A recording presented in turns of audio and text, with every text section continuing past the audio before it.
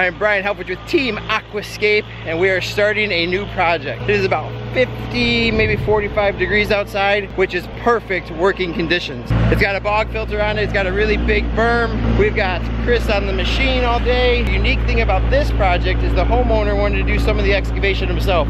So let me show you what I am seeing for the first time too, and we'll see what we got planned for us for the rest of the day.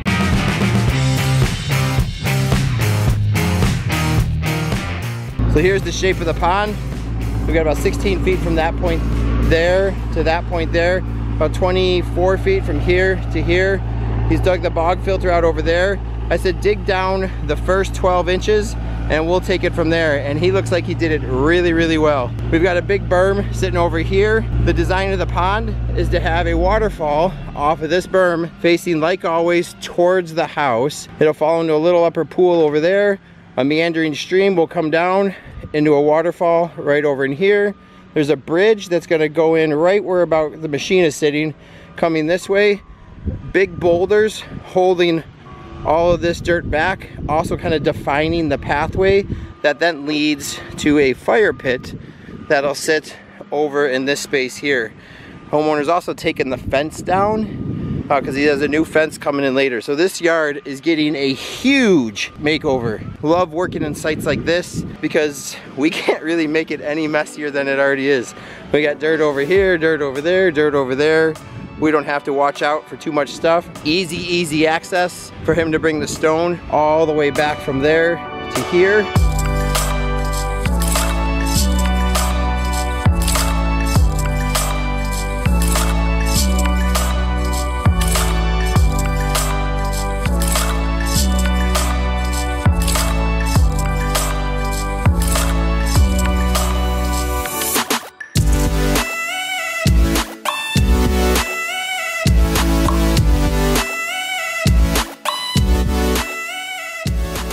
All right, quick little update. Chris and I have been digging. It's just the two of us out here today, but we're making a whole lot of progress. We've got our different shelves. There's the area that was dug out before. We dropped down. This is around 27 inches here. Everything kind of gently pitches this way. We're down about another foot here, so we're just over 3 feet deep in this area here. And then if you guys can kind of make out this trough area right in here, this is something we're gonna try different. On this project, not so much different ever because we've done it before, but our liner is gonna come in, form to this area. Skimmer box is gonna go right there.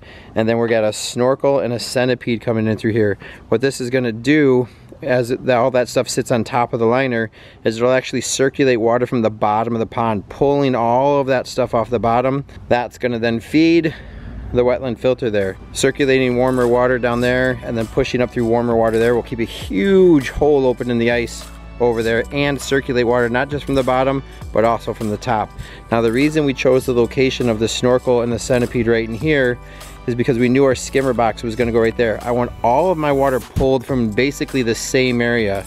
Putting the snorkel anywhere, if I put the snorkel there, put the snorkel there, or put the snorkel over here, when the water moves from this area and this area, it could get pulled right to there and not get pulled into the skimmer box. So I still want all of that surface debris to get all pulled over into this area, and then the skimmer box will grab it. The other challenge we have on this site is an awful lot of groundwater.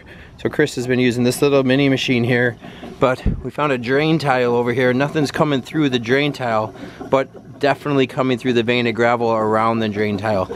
Now this pump's been running for 3 hours straight, so you can imagine how full this would get if we didn't leave the pump on. And you can kind of see some areas pooling up in here and there. So not bad, a few hours of work, just the two of us. It didn't make sense to bring the whole crew out on a day like today because there's not a whole lot they could do. Tomorrow we'll have a whole lot more guys out here, and I would imagine because all of our rock is way up at the street and not back here where I would have liked it. A few guys are just gonna spend most of the day shuffling rocks down here while the rest of us set them. Rocks up there, no good. Rocks back there, would have been better. All business is fixing problems.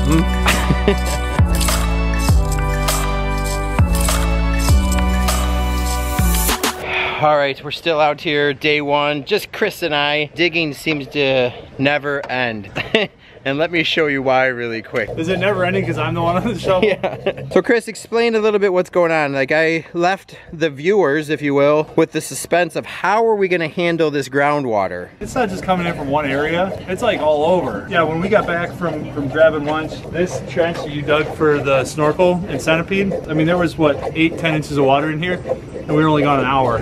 So you can see it's coming in from over here. It's coming in from the backside over there. It's not stopping, and it hasn't rained in 4 or 5 days. So we need to be proactive about this. I can only imagine how much groundwater there is in the spring when during their spring rains. So hopefully counteract that in the future. We're going to put in an under drain system using a perforated drain tile in those packing peanuts, or at least in the fabric, digging this trench, and it's kind of a spider web of trenches underneath the liner with that 4-inch drain tile. So everything's all going to tie together. This main one comes down here, and we're going to run it down underneath the lowest part of our pond, which is where this snorkel centipede is set up.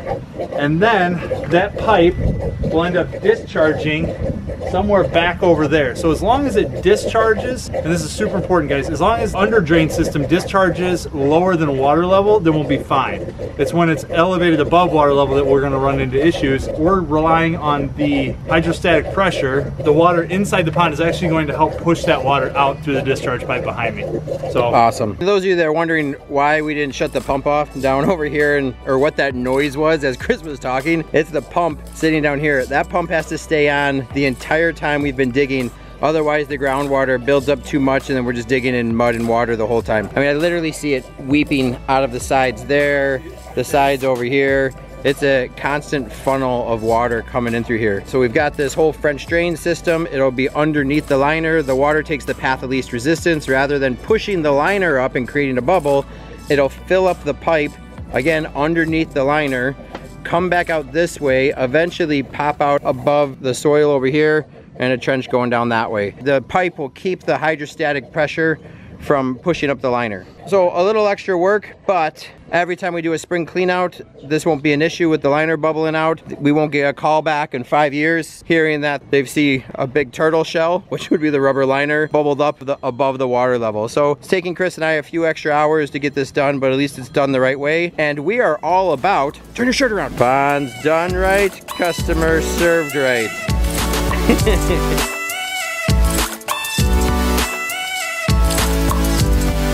All right, day 2 out here, and we've got one extra guy with us today. We've got Juan, myself, and Chris. We've got our French drain system almost finished underneath the liner. After we get that all buttoned up, then we'll get our fabric in here, our liner. The goal today is to get a bunch of the big boulders that were out front that were delivered yesterday back here and start rocking this pond in. So you can see Chris down here. You can see where we dug the trench. So we had about a 10-inch deep trench through this area here, down through there.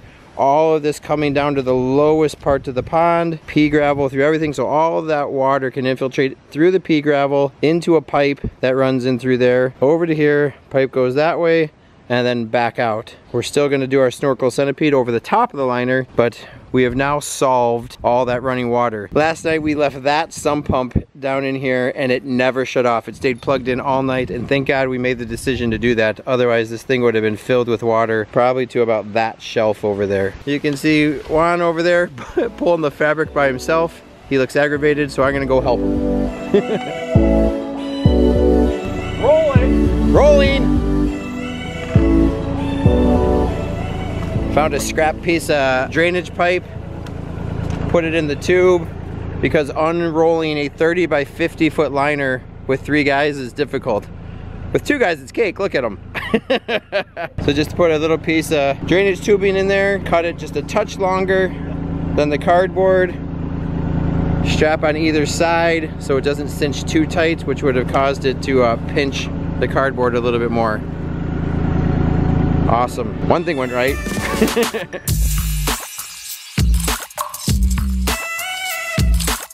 Progress is being made. Fabric liner is in, snorkel centipede pump vaults in, and some rocks. Let me turn it around and show you He-Man Hansen. Oh, my back. Those of you that don't know who He-Man is, shame on you. Hey Chris, so just give us a quick overview of what we're looking at. Move some of those cobbles and show them what a centipede actually looks like. You're only gonna be able to see a fraction of it right now.